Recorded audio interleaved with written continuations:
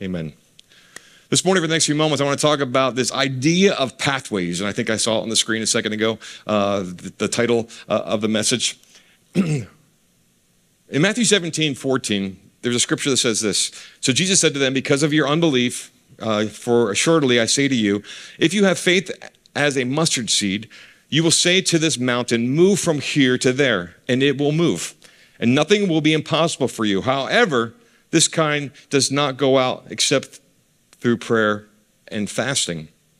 And, there was a moment where the disciples didn't seem to be able to produce enough power. There was a man who said, Lord, have mercy on my son. They needed more faith. And Jesus very clearly said, there's some things that need to happen and can happen only through prayer and fasting, a withdrawal, a sacrifice time, a separation time. And I got to thinking, and I heard rehearsal this morning about nothing is impossible and miracles, and we're in good company this morning that we believe in miracles, but yet oftentimes I saw it the other day on a post from somebody that there's a major movement today against miracles. And it's not necessarily that they don't believe in miracles, but people are saying, we're making miracles the God of things, as opposed to look to the Lord of things. And I just want to challenge us today that as we look to the Lord, we're going to believe for miracles. As we surrender to Him, as we believe in His name, as we lay hands on the sick. Listen, if you came here this morning, just know we're going to lay hands on the sick before you leave. And if you happen to be sick, don't think we're just like rolling dice and just hoping that maybe just by happen chance that God may show up and you may be touched by the Lord. We're believing in the name of Jesus that God is going to touch you and God's going to heal you and God's going to change. Nothing is impossible with God, and God's calling us to dream today, and God's calling us to higher heights, and God's asking us to look at our situations and look at where we are and look where we're going and surrender to Him in the process. When God asks you to do something possible and you do it, you look good. When God gives you something impossible to do, He uses you, He looks good. I'm all about Him looking good. I'm all about lifting Him up so all the world will see. And so the facts are real that there's sovereignty of the Lord and there's free will of the Lord. There's freedom. We get to make choices. Believe it or not, you get to make choices, but the ultimate goal and the ultimate sovereignty of the Lord has directed us through His word. We don't want to go against what the Word of God says. And so Scripture says this. Scripture says, I will build my church, and the gates of hell will not prevail against it, right? But in that, He's called us so that we would give, that we would go, that we would serve, we would worship, and we would praise. But I will build my church, and the gates of hell will not prevail. And so sometimes I believe there's a disconnect between, what the Word says or what we just take for face value and the unction that we need to put into it. Another thought. God says to Noah, I will deliver you from the flood. Everybody remember the story in the Old Testament? Noah and the flood. I'm going to deliver you from the flood. So now, build an ark. Build a boat. Well, here's sovereignty of God. God says to Moses, I will deliver you. But now go get the people and lead them out of captivity. Again, we're asking the question, what is God saying to us? What is God saying to you? God will protect me. You believe in the protection of the Lord? Come on, I depend upon the protection of the Lord. But lock your doors and windows at night. God will be Jehovah Jireh, provider, but get a job. God has a wife for you, but you have to ask her out. God has a husband for you. I guess in the day and age today, you can ask him out. Maybe not, I don't know. I hear the groaning and the murmuring. God will give you good health, but you got to eat right. God will give you an amazing marriage. But you have to love one another. And you have to work on it. Isaiah 55:8 says this, "For my thoughts are not your thoughts, neither are your ways my ways, declares the Lord. As the heavens are higher than the earth, so are my ways higher than your ways, and my thoughts than your thoughts. As the rain and the snow come down from heaven, and do not return to it without watering the earth and making it bud and flourish, so that it yields seed for the sower and bread for the eater." And then in Revelations chapter 2, verse 29, it says this, "Are your ears awake? Listen. Listen to the wind words, the Spirit blowing through the churches." I believe even as I speak this morning, as I share this morning, and I've had it happen 100 times, where I've had someone come up to me after the service and say, "Pastor, thank you for sharing on this topic." And I'm thinking to myself, I don't even think I even touched that topic, but somehow through the power of your Holy Spirit. So God knows where every person is this morning.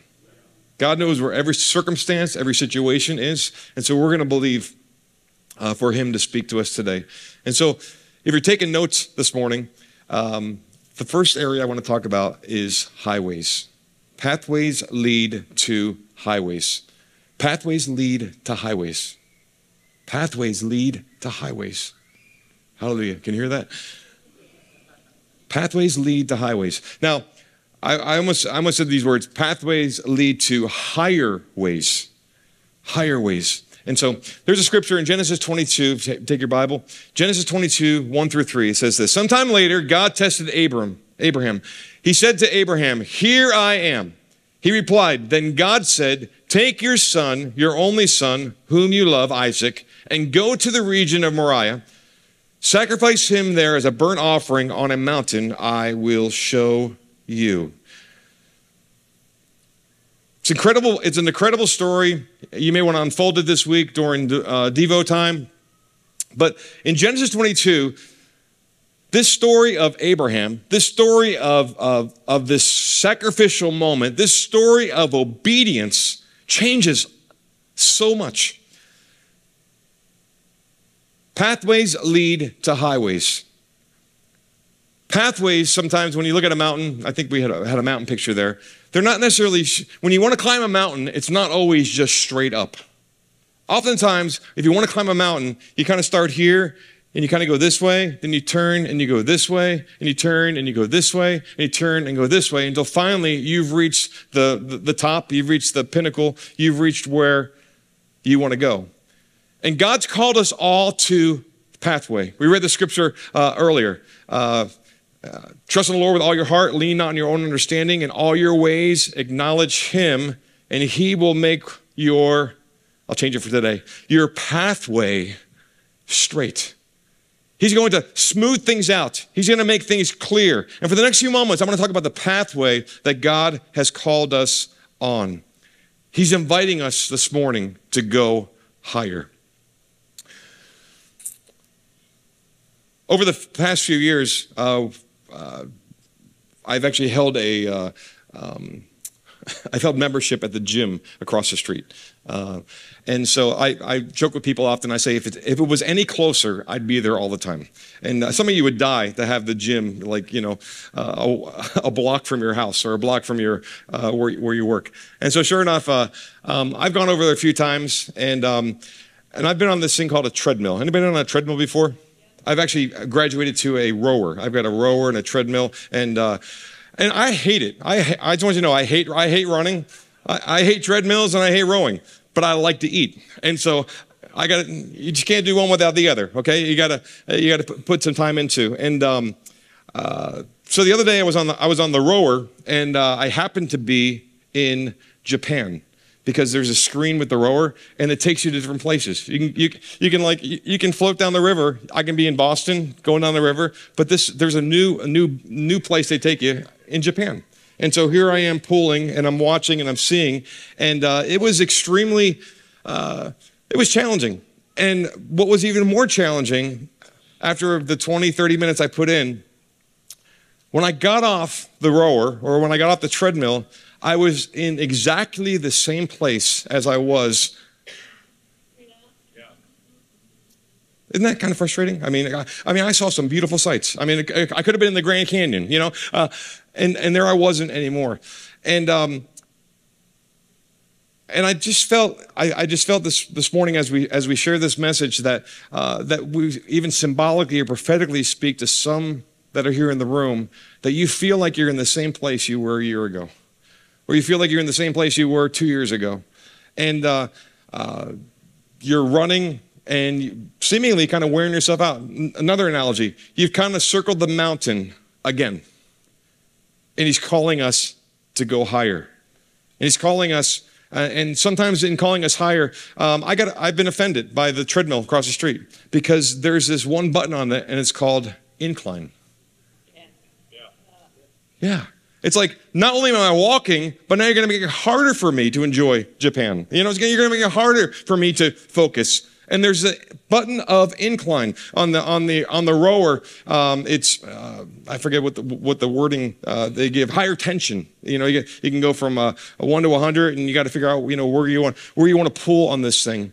And with God trying to grow us, and God trying to change us, and God trying to help us as we are mighty men of God and mighty women of God, we have to realize that we are built with an incline button. And there are times that things are not going to feel all that great. Somebody say ouch or amen. There are going to be times when we're stretched. There are going to be times when we have to apologize, when we think, it really doesn't matter. But it does. Because God's called us to obedience. And God has things that are higher for us. You know, we've reached a pinnacle in our marriage, in our lives. We have no children, no little children in our home anymore. And so it's been great. It's amazing. And yet we have grandchildren. And when the grandchildren come over, now we've gone around to all the outlets, and we've covered the outlets so they can't put their fingers in it. Everybody know what I'm talking about? Come on, work with me here this morning, all right? And there's things on tables, and there's things, and pretty much we removed them all. But when we know the kids are coming over, we take the things that are nicer, or things that maybe they're going to get a hold of that they could break. And what do we do with them? We put them higher, out of their reach. So, and we're doing it for a number of reasons. One, because we like our stuff, all right? Number two is because they're not wise enough to maybe be able to differentiate between something that is maybe, too heavy or can break very easily. You know, the difference between a glass stick or something that's glass and a plastic stick or whatever it is. And so we purpose to remove those things and we move them higher. And again, we're not doing it because maybe one day they won't understand, but when they're going to understand when they get to the place where they can understand that, you know what, I had to move it higher. God's calling us higher. And there's some things that we need no longer to be playing around with down here.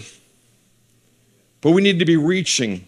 We need to have an elevated mindset that he's pulling us, that he's longing for us to embrace what he has for us. A number of years ago, I had the opportunity to go to Quito, Ecuador, but we flew to Quito first. And I'll just tell a personal story. He's here in the room. But Jonathan over here, he was on the trip, and Quito happens to be a higher elevation. I don't know if it's 10,000 feet above sea level. And there's something called altitude sickness that people get sometimes. And it comes on basically good-looking men. And so out of all the guys, Jonathan got it. No. So on this trip, Jonathan got altitude sickness, and so we had to purpose in order for him to come off this altitude sickness. We had to come from the altitude, get in the van and start driving down. And until we got to a certain place that his body was comfortable with and that his heart was comfortable with, he had a big headache, and it affects people differently. But I've been at altitudes of 10,000. I've actually been at elevation of 14,000. And, there's some things that happen when the elevation gets higher. And in fact, if you were to tell me today, hey, after service today, Pastor, let's go climb, the Smoky Mountains here in Tennessee. Well, I'd probably, grab a blanket, a few snacks or whatever. But if you told me that, let's go climb Kilimanjaro, Smoky Mountains, Kilimanjaro, I would purpose myself.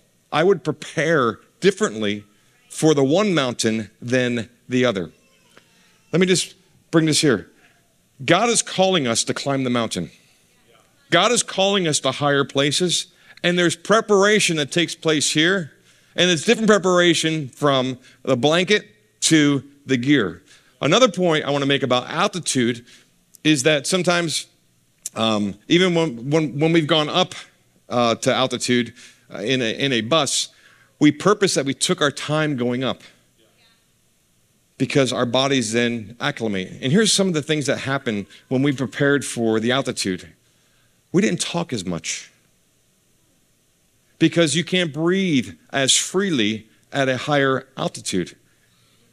And so we had to, I'm not yelling at students on the bus, I had to purpose. I had to be very, very particular about what I said because I was trying to pace myself because of the oxygen that was getting into my body. Now that's a physical thing, but spiritually, when we are climbing, oftentimes we want accolades on the way up the hill. Hey, what'd you think of that? What do you think of that? Or, I think God's saying this to me, but what should I do here? Let me get 10 people's opinions, and I'm going to weigh these 10 people's opinions over here when the Holy Spirit say, do this. Then maybe there's less of this and there's more of this. There's less of trying to just gather more strength from other people as opposed to, Lord, I surrender to this process. Pathways lead to higher ways. So the pathway God has us on is leading us to a higher place. In the scripture passage,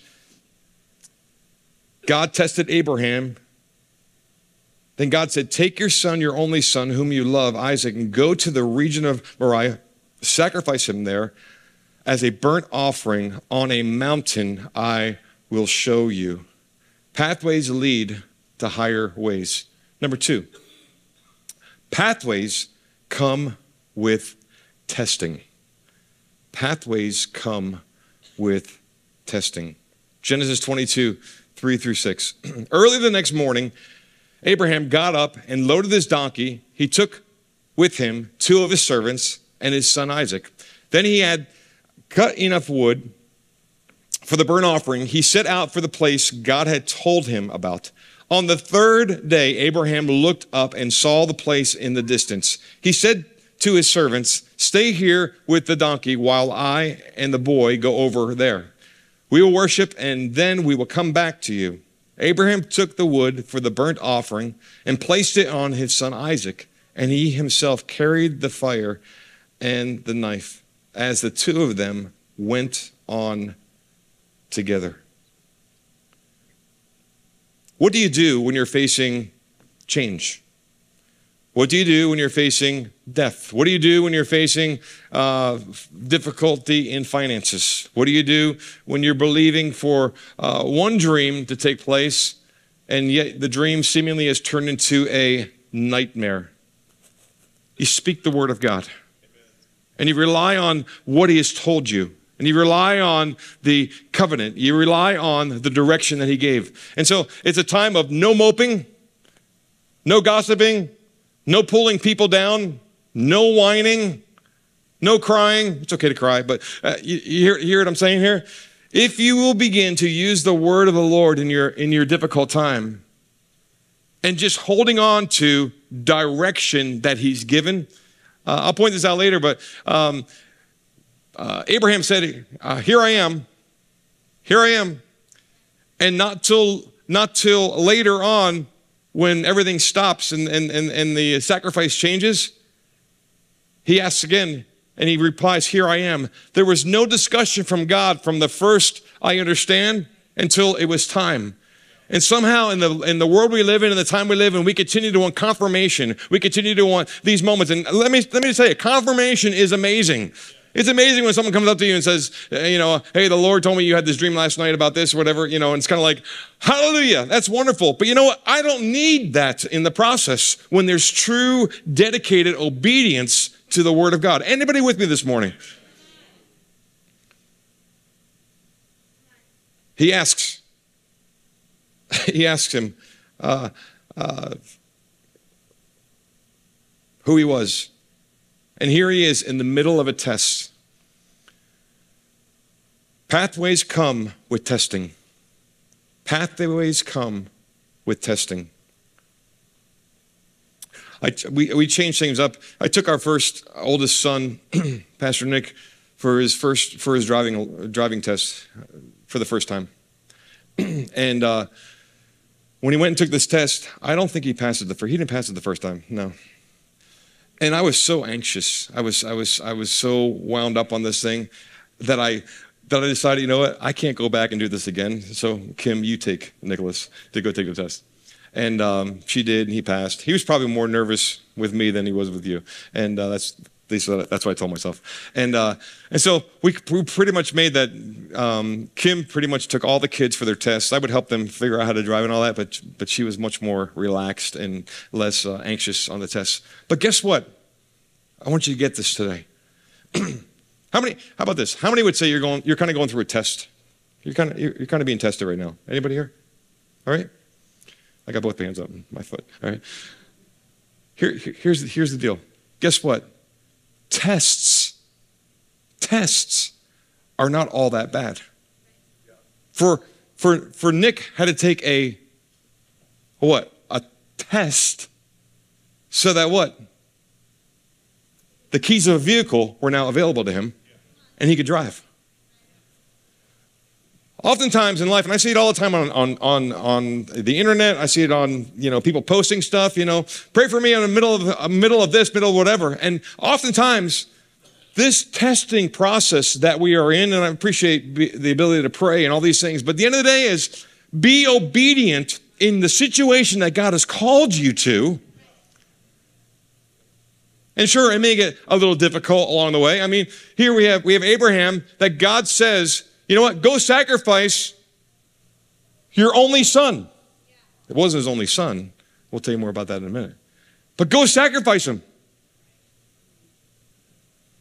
Yes, sir.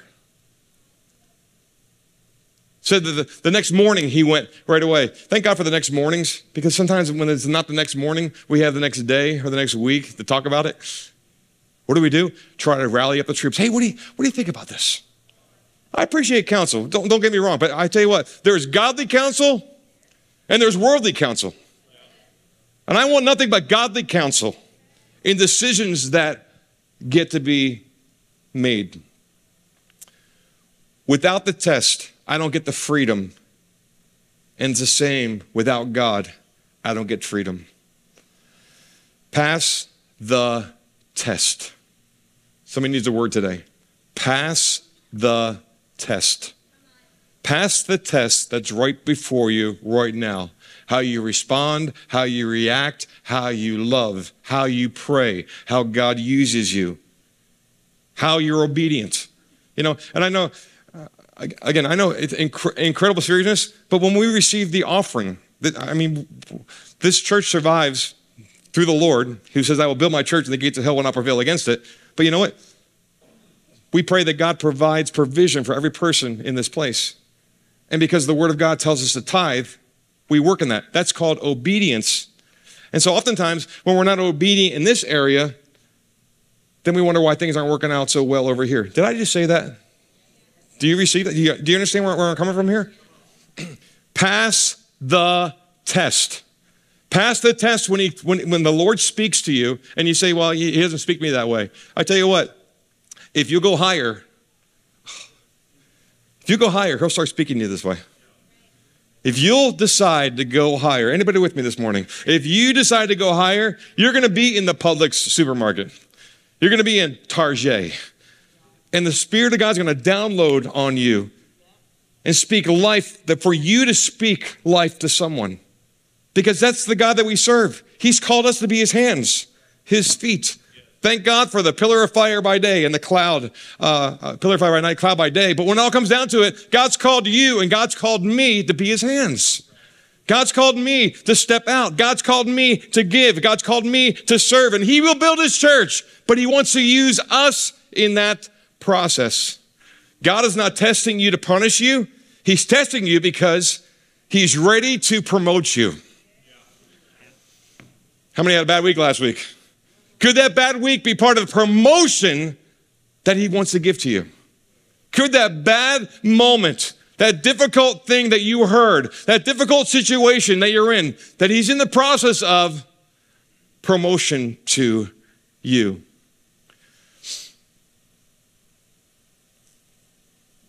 Test means that I'm going higher. And I'm all about getting and all about going higher. So God comes. And he takes Abraham through this kind of a very simple 3-step process. He takes him from where he is. He takes him from where God needs him to be.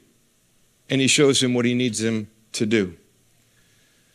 Too often in our walk with the Lord, we decide where we're at, and we won't move until we know what the end result is supposed to be.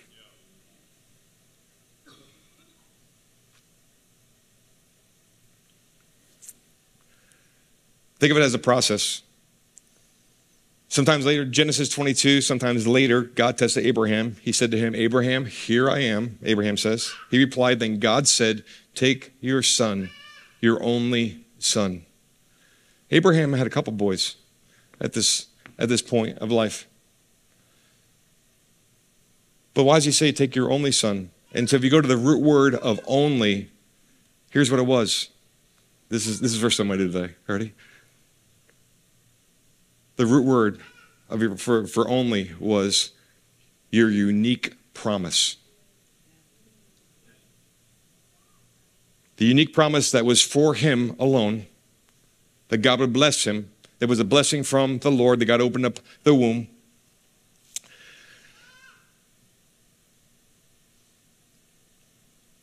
The unique thing is that he's entrusted him in that moment, and he entrusts us today in that moment. The unique promise. Not what you created with your own strength, but what he created through you. And this is where he carries us from glory to glory. This is the life we talk about, the pathway. This is the headlamp ministry that I love talking about. I got to get, maybe one day I'll build a jacket with like headlights, LED lights on the side, just to prove the point that the further I go, the further I will see. Amen. The further you go with the Lord, the further you will see. But for many of us, not necessarily here on this Sunday morning, we're just waiting for something to happen. And if I know anything about our God, he wants us to elevate. He wants us to go higher with him. There's grace on this mountain. There's financial breakthrough. But first, we need relational breakthrough. There's greater clarity as soon as you embrace obedience. Again, we want the end-all gift, and we watch people and we say, I want what they have. I want what's in their life. We watch this over and over and over again. And then we, you ever hear the statement, nothing's too good for God's little children here? And I believe that. But I also believe there's process in it. And oftentimes we see the end result with not knowing the process that takes place. This message today, didn't show up this morning and took me 15 minutes to put together. There's process in it. There's prayer in it. There's moments in it. Think of some great ministries across this land. There's process. There's those who are paying prices. And God's called us to pay the price of obedience. so that he would elevate us, that we would hear, that we would see, that we would respond. Genesis 22:3. Early the next morning, Abraham got up, loaded his donkey. He took with him 2 of his servants, his son Isaac. When he had cut enough wood for the burnt offering, he set out for the place God had told him about. Between obedience, sometimes we have delays. That's why I'm grateful for early the next morning. Early the next morning. And this led to incredible revelation that he receives when he gets to the top of the mountain. Back to Genesis 22, 1 through 3. Sometime later, God tested Abraham. He said to him, Abraham, here I am. And I think this is a question that we often ask ourselves even this morning as we process this message. Here I am. That's what he says. Here I am. And he's asking the question even to us this morning. You know, you remember being in grade school and they would call off roll, here. I used to hate that, especially if they ask you to pronounce your name or whatever it was, Here, I'm here. Here I am. Here I am. And maybe this morning the Lord's asking us this question. If I called your name or the Lord calls your name, when you say, here I am, are you in the place that you're supposed to be? How about this? Are you in the place that people think you are for the 4 hours we get together on Sunday morning? But then you're back to the place you shouldn't be? Here I am. He's just trying to identify where he is. Abraham, he knows where he is. Here I am. I'm in the process of elevation. I'm in the process of growing. I'm in the process of going to the next. He wants our location today. He wants your location today. We're going to close in a few moments. He wants where are you today? Where are you in the process of miracle? Where are you in the process of life, circumstance, and business, relationship? He doesn't want the fake moment. Aren't you grateful to be part of a church that we don't have to be fake? Aren't you glad we're part of a church that, there are going to be some tears shed? There are some moments of introspective, God, where am I? Aren't you glad to be part of a family of God that there's a crowd of witnesses up there and even down here that are watching? Aren't you glad to be part of a church that dedicates babies unto the Lord and it's more about the congregation than the baby themselves? That we would be living examples? That we would show what it is to fight, what it is to pray through, what it is to do what God's called us to do? That we would not be used to elevate anyone but him in the process? He's asking the question. He wants our location today. He's not after the thing that you produced on your own strategy. He's not actually after the thing that's driving you creatively. He's after, where are you? No, really. Where are you? No, really. Where are you, Abraham? Where are you, Jonathan? Where are you, Kwame? Where are you? Where are you? Usually on the climbs, you have to decrease. You have to give things up. Usually on the climb, if you've gone anywhere, we've trekked in jungles, and I've ridden up mountains in buses, and they've limited you in the bus of the weight you can bring. You can't just throw it all in the kitchen sink under there. They want things light and movable. What do we hold on to? What are we holding on to? And here Abraham is in the moment that early the next morning, he gets up, he's going to go. He didn't bring 12 servants, he only brought a couple. He knew what had to be done. Pathways lead to highways. Pathways come with testing. And number 3, pathways bring clarity. Let's read the conclusion of the story in Genesis 22, 6 through 19. Abraham took the wood for the burnt offering, placed it in his son Isaac, carried himself the fire and the knife. As the two of them went on together, Isaac spoke up and said to his father, "Father." "Yes, my son," Abraham replied. "The fire and the wood are here," Isaac said, "but where is the lamb for the burnt offering?" Abraham answered, "God will provide the lamb for the burnt offering, my son." The two of them went on together. When they reached the place God had told him about, God built an altar there and arranged the wood. Abraham arranged the wood. He bound his son Isaac and laid him on the altar on top of the wood. Then he reached out his hand and took the knife to slay his son. But the angel from heaven called out to him from heaven, "Abraham, Abraham." And what does Abraham say? "Here I am." In obedience, in following the direction of the Lord.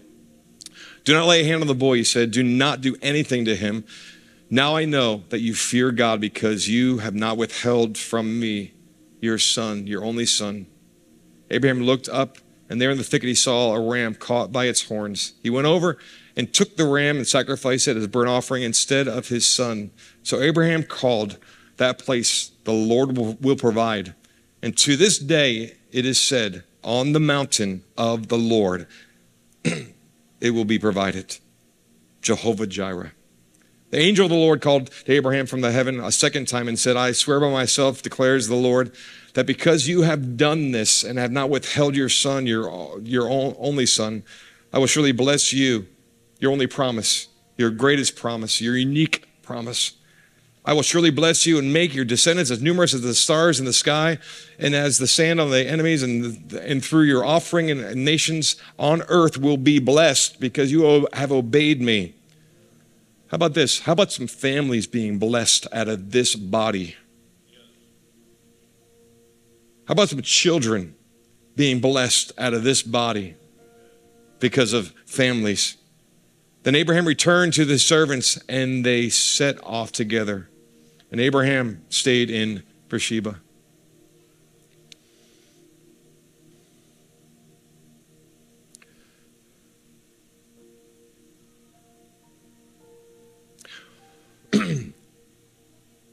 When praise demands a sacrifice.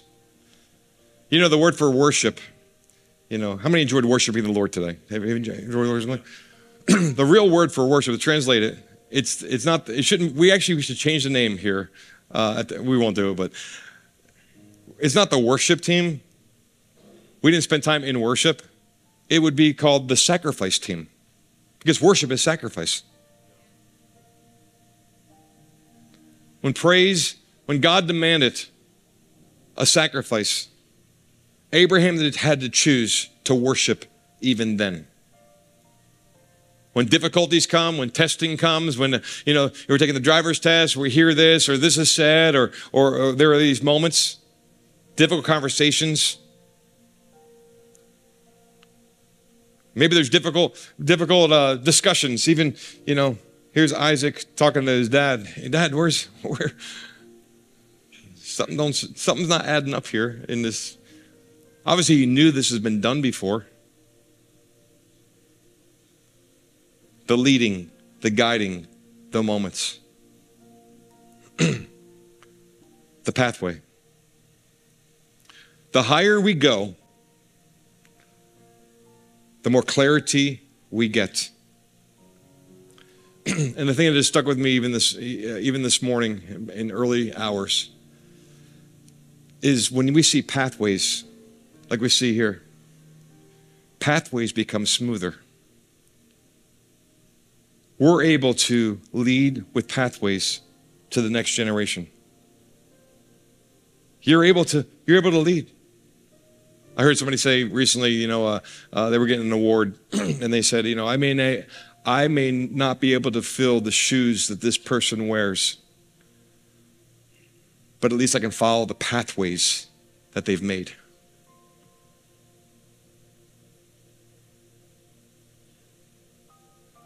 God has called us all to pathways. There's testing in them. There's moments of discouragement in them. And yet, when we find ourselves obedient in them. There are higher ways. There are greater ways.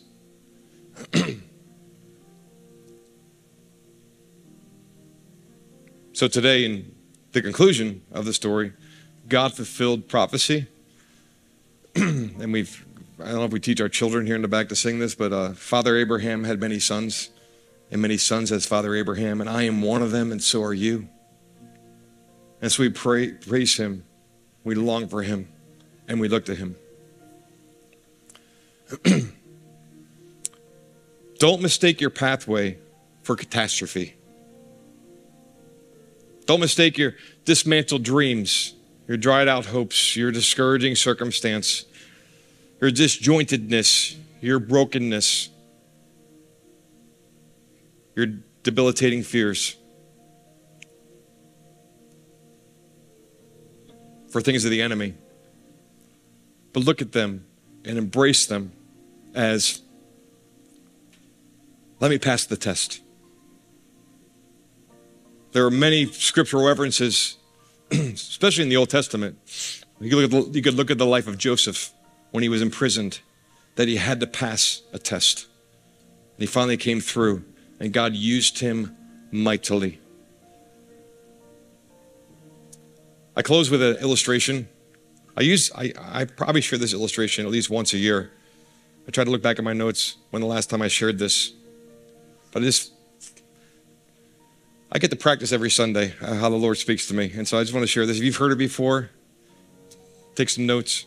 But in the 17th century, there was an epidemic of yellow fever. Maybe it was like COVID. I don't know. It was undiagnosed and untreatable. Many people lost their lives. Many who thought to be past were actually buried alive. Before the advent of modern medicine, before they could figure out how to treat this, what they would do is they came in fear, and so they would just take these bodies that seemed dead and they would bury them. It wasn't irrational to do this. It was just all they needed to do. Historical records indicate that during the yellow fever plague, victims collapsed, seemingly dead. And there were 149 reported cases in, I believe it was an English countryside, of people who seemed dead but were actually buried alive. Think about this. I want you to get that. They were actually buried alive. And how they figured that out is one time they exhumed a body because they had to check something, and they realized that there was some motion that took place in the casket. Kind of creepy, but I'm going somewhere with this. I want you to get this. And so they had a major issue on their hands. And so cemeteries decided to hire a sacred grave walker who would walk the midnight hour, the midnight shift. In fact, the graveyard shift. That's a terminology that comes from this story. This is a true story. And they would walk, and they would make their rounds daily, and they would walk up and down. I mean, imagine a job like that. I mean, some of us got some tough jobs, but can you imagine just walking through a cemetery all night long?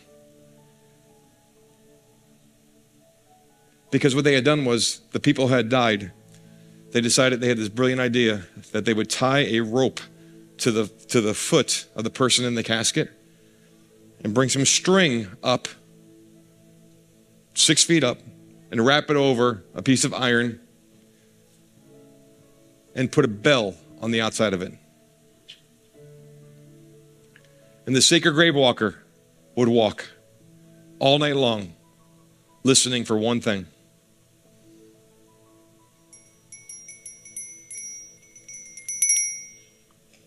Listening for the sound of a bell. All night long.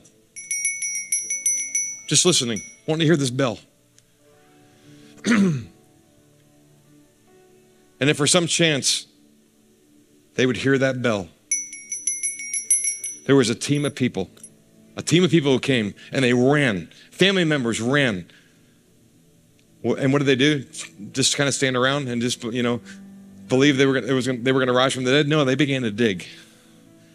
Family members who had lost this loved one, they would begin to dig and dig and dig and dig, hoping that their mom, hoping that their sister, hoping that their friend was still alive, that there would be life given back to that which was seemingly dead. Think about that. I know there are a lot of dreams in this house. We land the plane this morning. I know there are a lot of hopes in this house for greater, for better, for circumstance. But this morning, I want you to know that our Lord, He can bring back to life anything. Hurts, dreams, brokenness.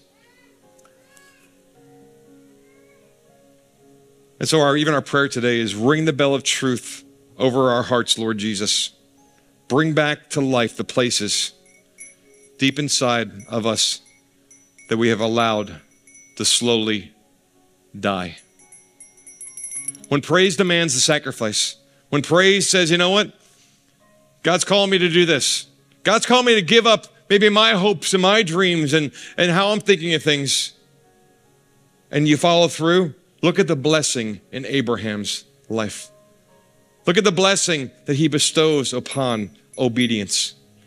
And so this morning in this house, on this day, as we discuss pathways,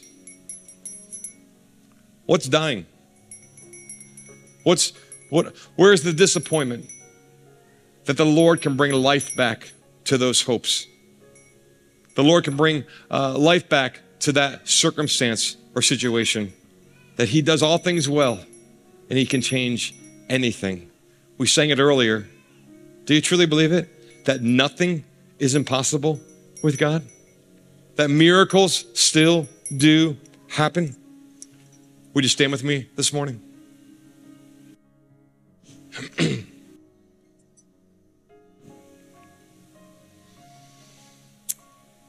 Father, we love you. We surrender to you. We long for you.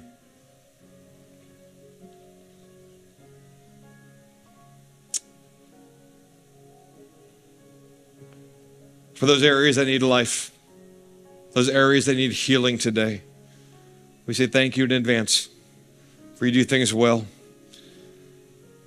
You do things well. We're going to close in a song. We're going to close in prayer. But this morning, as this message has unfolded, maybe the Lord has spoken to your heart. Maybe there's some areas that you need life back. Maybe there's some hopes and promises that you're waiting for. Maybe you're not the most desperate moment, but maybe you're at a place where, you know what? Could it be today? Could that miracle take place today? Sure, He's calling us to dig. Sure, He's calling us to surrender. Sure, He's calling us to obedience. But is there life today? I believe there's life. We'd love to pray with you this morning. As we sing this song, if you've got a need this morning, God's stirring your heart, if today's the day of saying, no, I'm going to step in obedience, would you come? Let us pray with you. Let's watch what God will do.